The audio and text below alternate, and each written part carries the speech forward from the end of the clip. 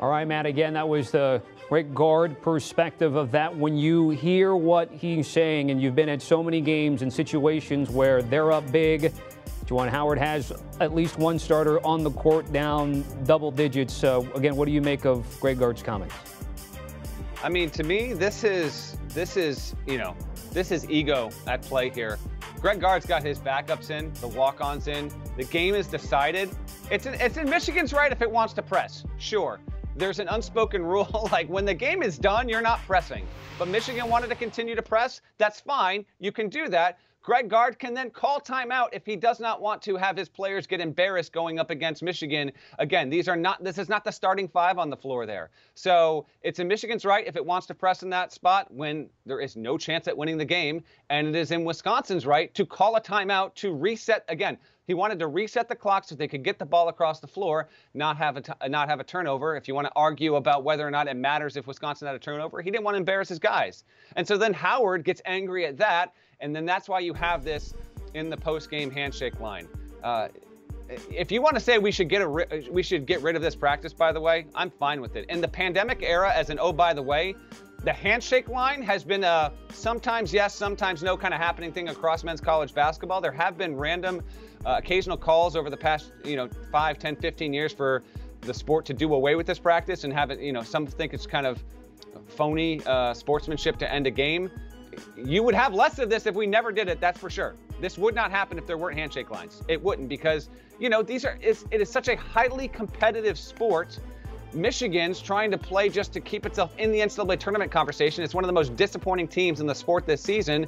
And then when you're forcing, coaches and players to have, face-to-face encounters after 2 hours of really intense competition, occasionally this stuff, I don't want to say it shouldn't be inevitable, but it is. Like, we just get a scene like this every so often across college basketball. A lot of times this will actually happen, Tommy, at the lower levels on a game that's not on national television, so you don't really see it.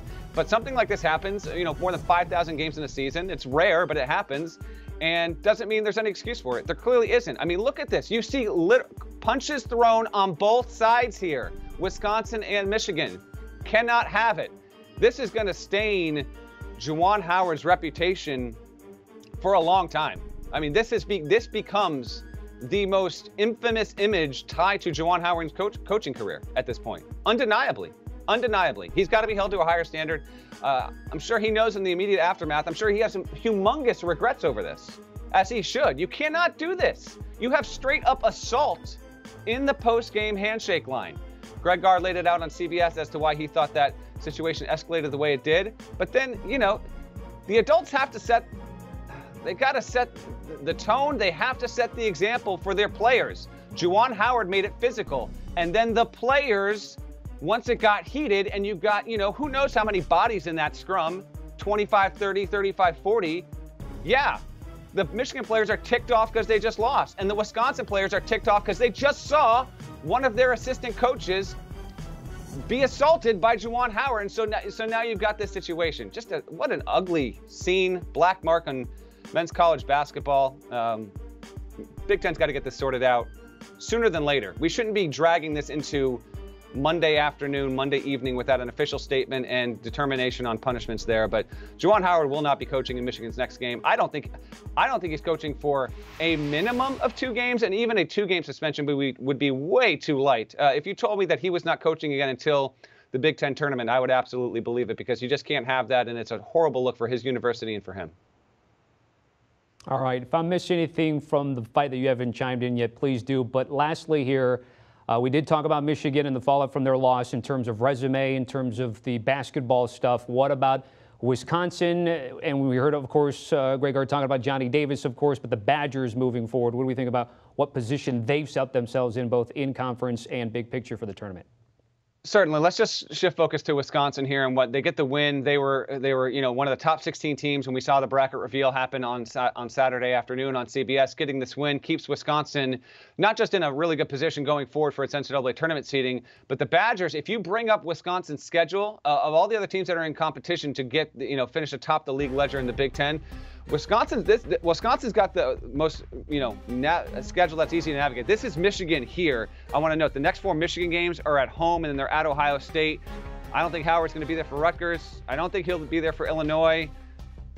I'm going to say right now, I don't think he's coaching the Michigan State game either. I think it's a minimum 3-game suspension going forward. Wisconsin specifically with the Badgers schedule, they've got home against Michigan, they've got at Minnesota after this home game against Michigan. They're at Rutgers, home to Purdue, home to Nebraska. So when you look at the other teams like Ohio State, Michigan State, Illinois, Purdue that are trying to get that 1 seed in the Big Ten, finish atop the league ledger, Wisconsin actually sets up best for this at this point. Again, that's going to get overshadowed and everything that happens at the end of this game, it was just an okay game, and then Wisconsin pulls away, blows out. Now we've got this disaster that happens in the handshake line. But in terms of pure basketball and what the result means, it actually is a good thing for Wisconsin's program.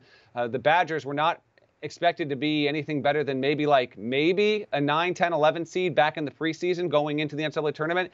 Now, Wisconsin's got a real chance at being the #1 seed in the Big Ten tournament with an easy schedule going forward.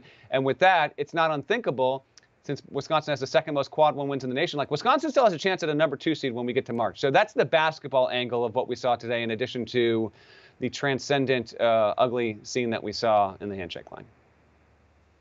All right, Matt Norlander, appreciate you jumping on, breaking it down, and of course, anticipate you and Gary Parrish talking about that on the college basketball podcast. Again, it's the fallout there at the very end with both head coaches, assistant coaches, and players in Wisconsin's double-digit win over Michigan on CBS. Make sure you download and follow both Gary and Matt on that front. Again, Matt talking about the Michigan fall. They were already going to be in trouble with this loss in terms of their tournament prospects, but now could be without key players, but would be without Juwan Howard for what Matt thinks will be multiple games, 2, probably even 3.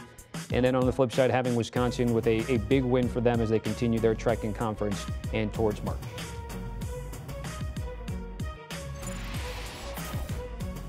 Do you want a sports network that delivers everything that matters about the game? The highlights, the picks, the instant analysis, no yelling, no fake debates, no politics. Hit the subscribe button and never miss a moment.